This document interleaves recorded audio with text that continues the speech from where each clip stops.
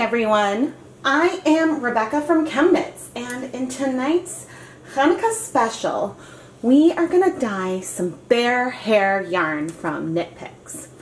I know that many of you have been wanting me to dye this for a really long time, and I'm really excited to do it tonight.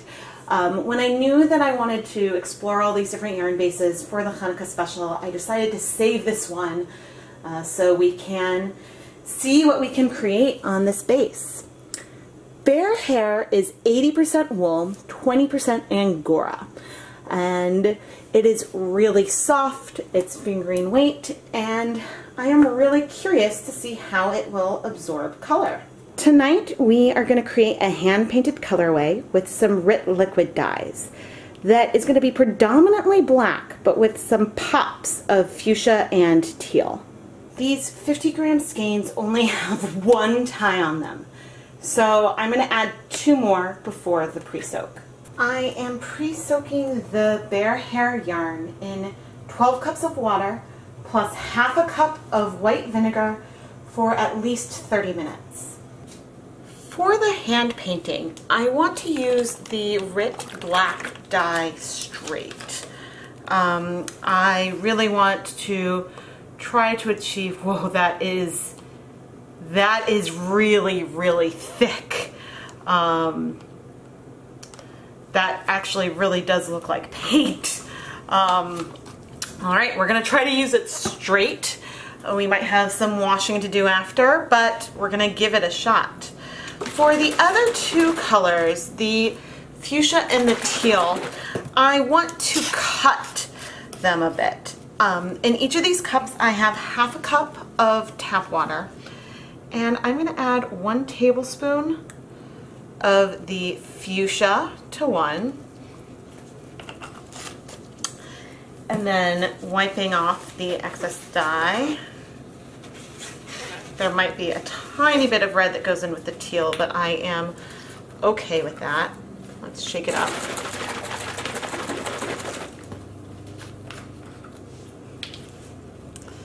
And then 1 tablespoon of this teal in here. And my hope is that we will be able to get bright teal, bright fuchsia, but maybe they will be a little less dark than the black.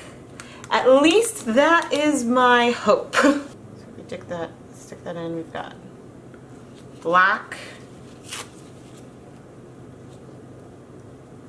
fuchsia, and teal. And I think I might end up wanting to add some more water to these 2. The black looks very, very black, but I'm going to go ahead and add, I think, 1/4 cup of more water to each of those. I am going to hand paint the colors today using some foam brushes.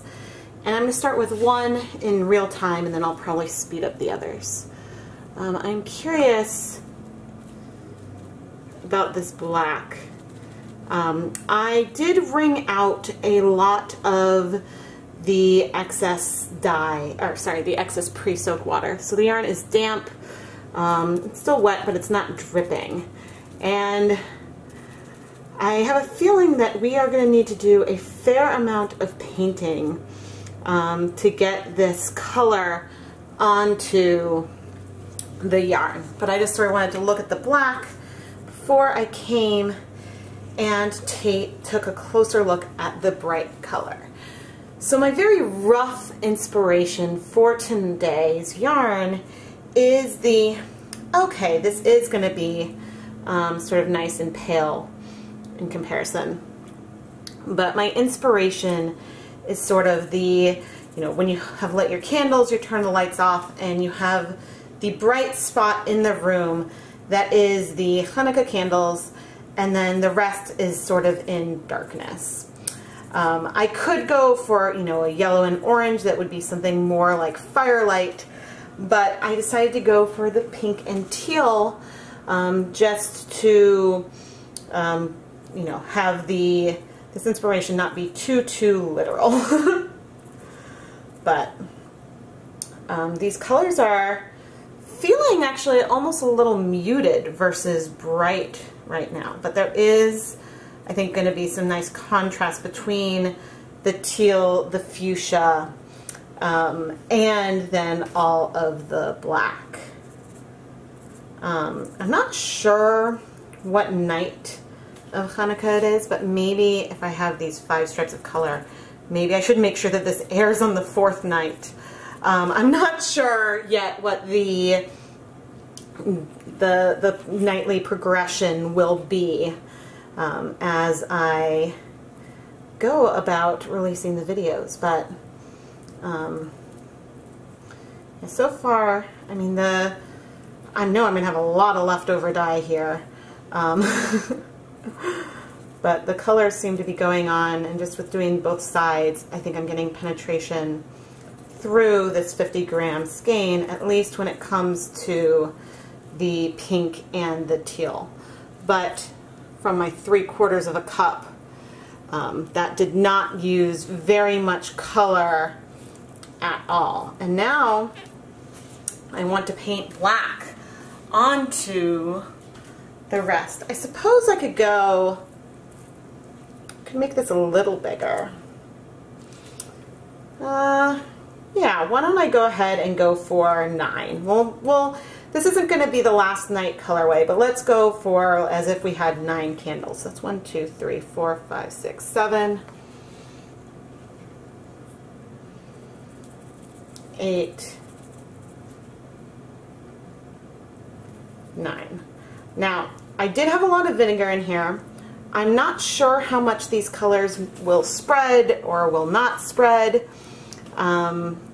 I think I've only hand painted with the Rit colors once, and that was way back in an early Dye Pot Weekly episode.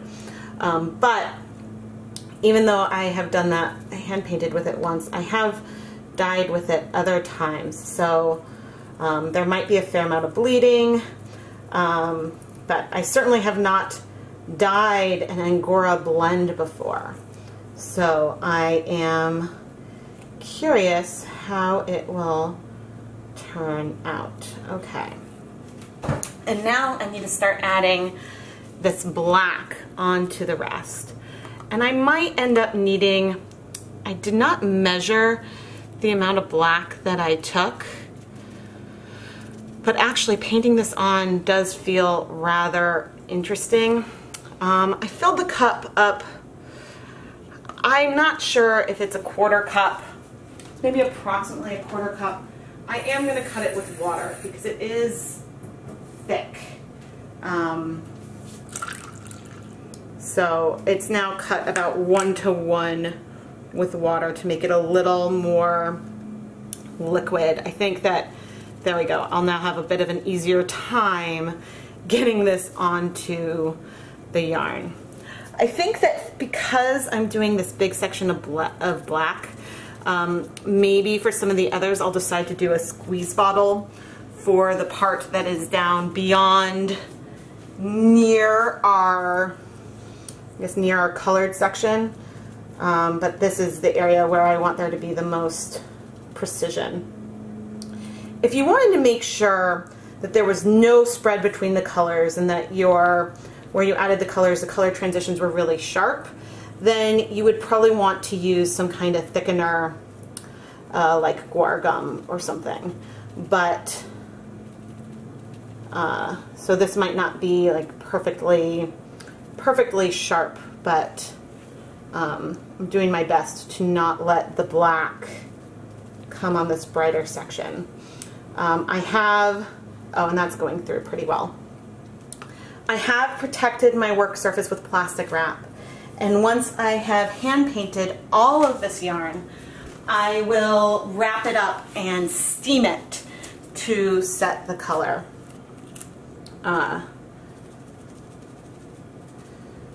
But I just want to, I guess, show a little bit in real time about the turning this black. And I wonder if the black breaks a little bit. It almost looks like it might. That I'm seeing some other hues come in there. But the fun thing about a colorway like this is depending on what you knit with it, you could get something that is like a spiral, like you'll get a lot of black and then that pop of color. And I think that it would be really, really cool looking. Very similar to an effect you get on when you're doing a broken colorway, something like broken violet or breaking any food coloring colors, just because sometimes you just end up with like a little section of one color at one end. I do know that I will very likely need to flip this to do the other side of the black, but I've never hand painted and gotten a true black before, so I am pretty excited. But I guess in contrast, on this 50-gram skein, I have used up almost all of that black that I mixed. So just for reference, when I used barely, you know, I'm gonna have, for all 6 of these 50-gram skeins, I'm gonna absolutely have plenty of the teal and pink. But when it comes to the black, I'm going to, oh yeah, be needing a bit more of it to get a true black all the way around. So I do wonder how quickly, the nice thing is if it goes on to the neighboring skeins a little bit right now, that is totally fine. I'm curious how, you know, solid this black will be, or if it'll read a different color, and if this application I'm doing, okay, that actually looks like it'll be pretty good. There's some areas that look blacker than the rest, but I'm glad that I diluted the dye a bit. It made it a bit easier to apply this, and I have a feeling there'll be a fair amount of washing. I've learned from some of my other videos that, like, you know, a tablespoon of this dye can go a pretty long way. So, but you need a lot of dye for a black, so we shall see. This is a very much a learning process. So anyway, but I think that coverage is pretty good. But I did, in this first skein, use up all of that black that I had mixed. So I would say probably about a half a cup of liquid at least for the entire length. And now I'm going to speed up the rest. I don't think I'll show the entirety of all the black, but at the very least, I'll speed up the colored section and then part of the black application.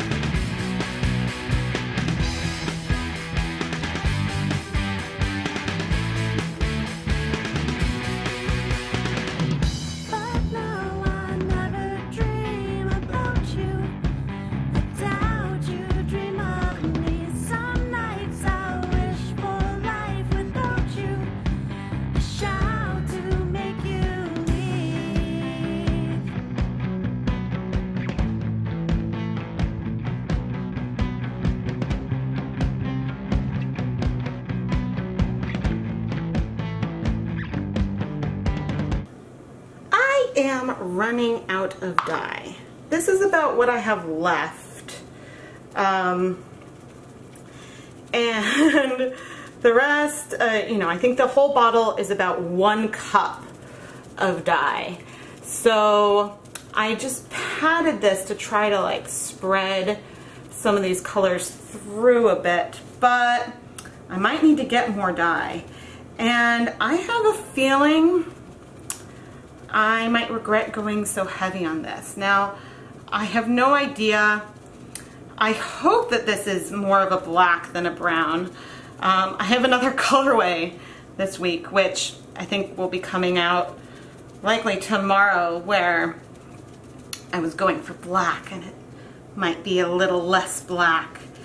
Yeah, there's probably going to be a lot of rinsing that I need to do here. So close. So close. Okay, let's see. Let's just try squeezing these and see if I can't do something about this without needing to run to the store. I mean, I have a feeling that, I mean, you see all that color when I squeeze it? You see all that black?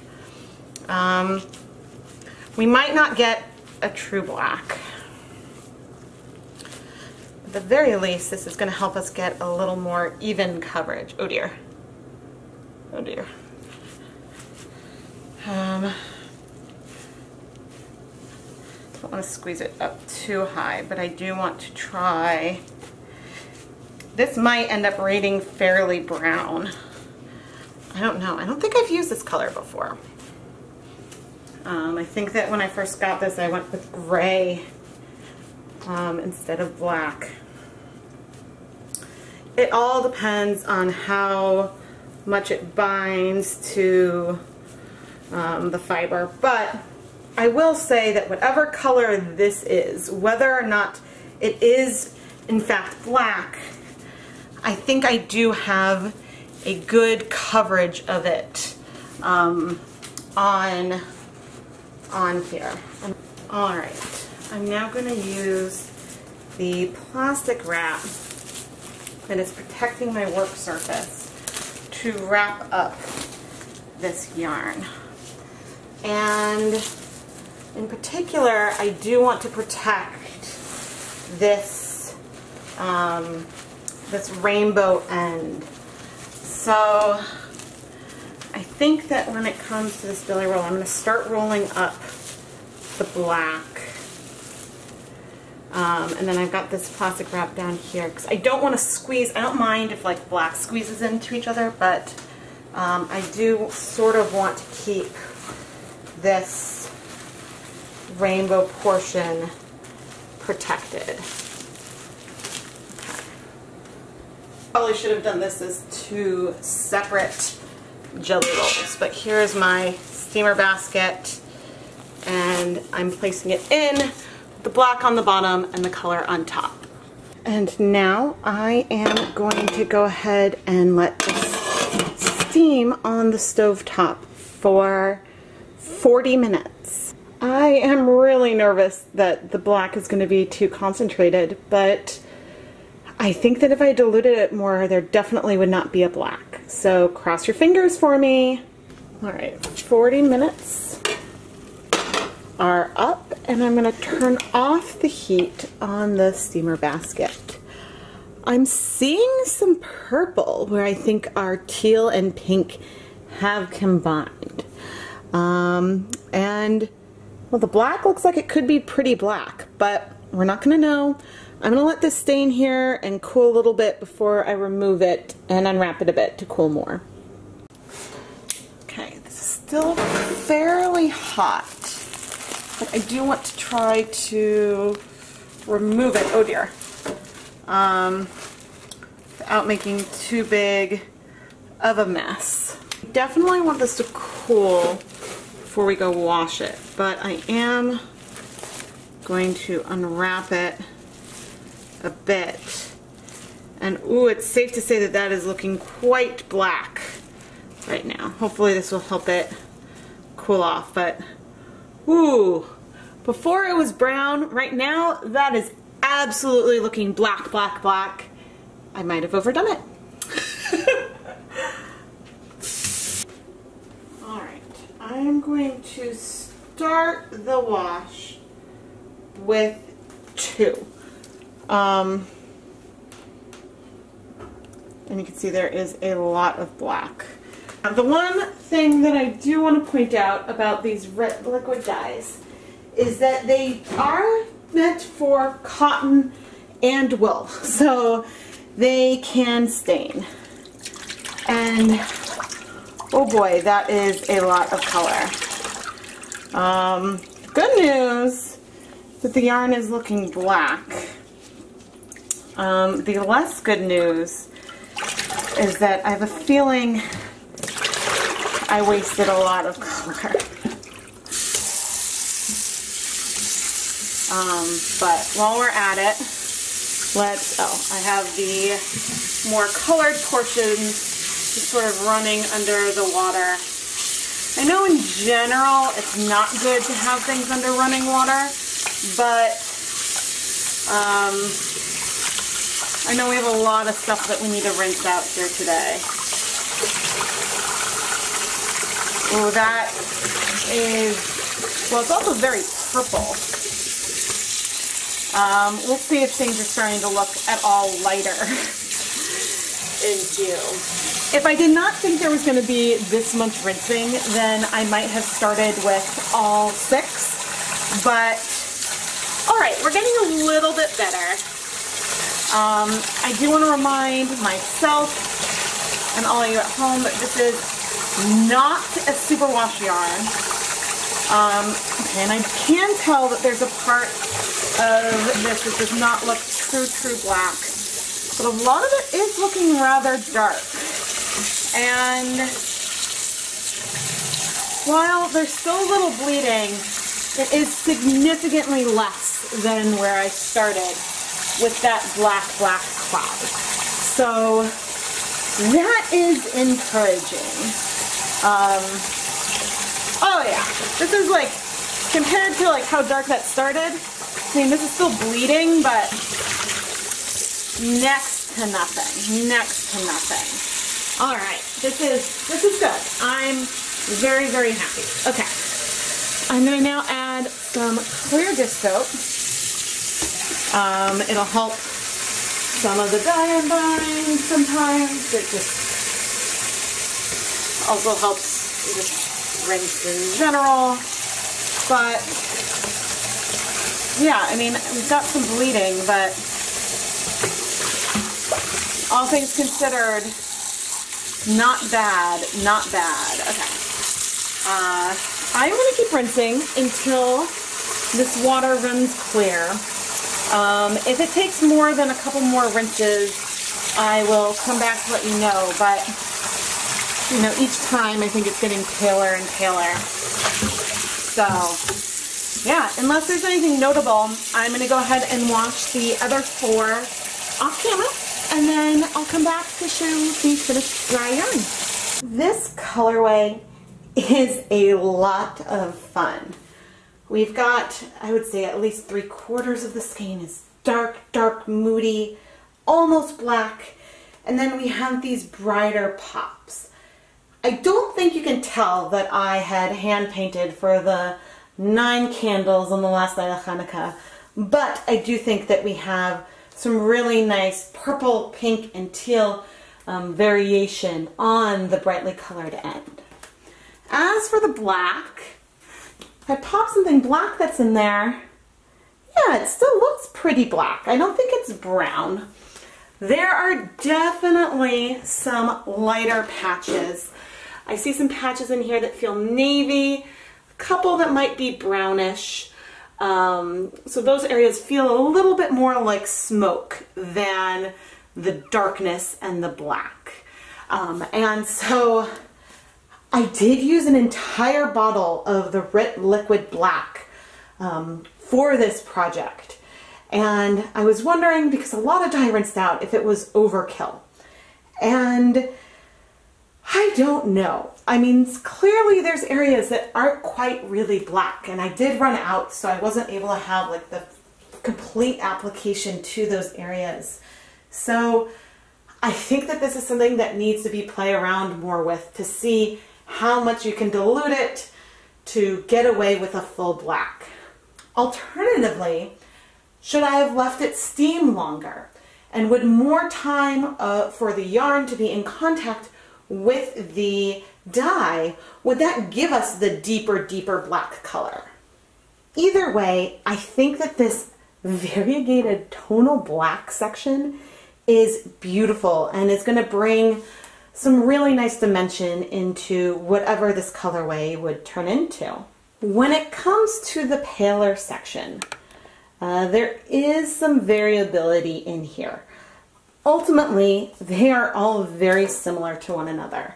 It's just if you were going to dye multiple skeins and then use them together in a hat or something, you might want to consider alternating every few rounds, so that way there's not a huge difference when you shift from one skein to the next. However, if you're using this for some planned pulling, you can get some cool spirals or something, then you might need to do a little more thinking as you plan it out. But I think that ultimately this yarn could turn into something absolutely spectacular. I am Rebecca from ChemKnits, and this is yet another colorway that I can see myself trying to repeat in the future. I really like the thought of having one color over most of the skein and a little section of a different color, because depending on the project, that can turn into something really cool. I would like to give a shout out to the Unicorn Farts tutorial.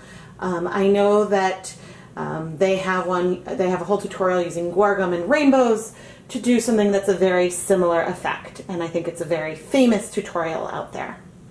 I am Rebecca from ChemKnits, and if you enjoyed this video, make sure you check out the rest of the 2018 ChemKnits Chanukah special. Every night I am sharing a brand new yarn dyeing video after sunset, and it's 8 different yarn bases, 8 different dyeing techniques, and 8 different final colors. And I'm having an absolute blast. Besides special weeks like this one, I release at least 2 new yarn dyeing videos every week, year-round, and you want to make sure to subscribe to the ChemKnits Tutorials YouTube channel so you don't miss any of it. And finally, if you're a huge ChemKnits fan and would like to support us on an additional level, check out the ChemKnits Patreon. You can find a link in the video description and the iCard. Patreon is a platform where viewers can support the creators that they really enjoy and get access to cool perks like behind-the-scenes sneak peeks, early access to new yarn dyeing videos, Etsy coupons, and more. Thank you so much for watching.